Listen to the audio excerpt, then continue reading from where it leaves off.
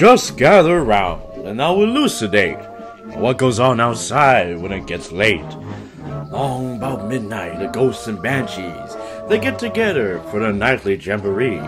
There's things with horns and saucer eyes, some with fangs about this size. Some are fat, and some are thin, and some don't even wear their skin.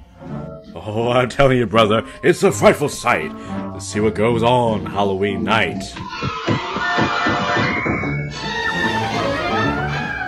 When the spooks have a midnight jamboree, they break it up with fiendish glee.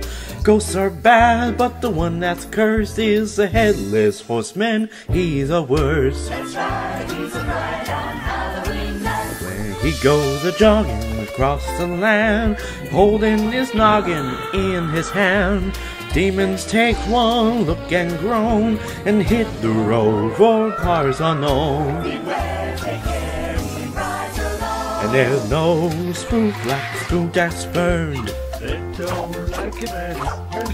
He swears through the longest day he's dead. He'll show them that he can get ahead.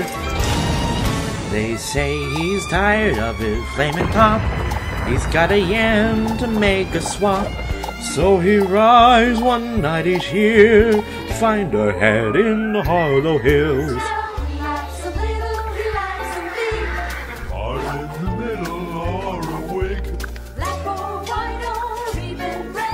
The Headless Horseman needs a head with a hip hip and a clippity clop.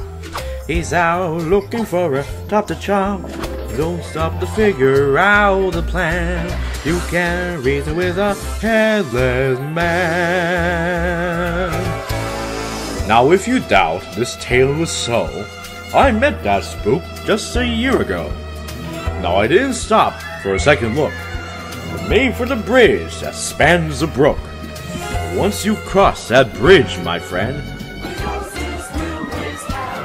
so when you're riding home tonight, make for the bridge with all your might. He'll be down in the hollow there. He needs your head. Look out! Beware! With a hip hip and a clippity clop. He's out looking for a head to swap. Don't try to figure out the plan.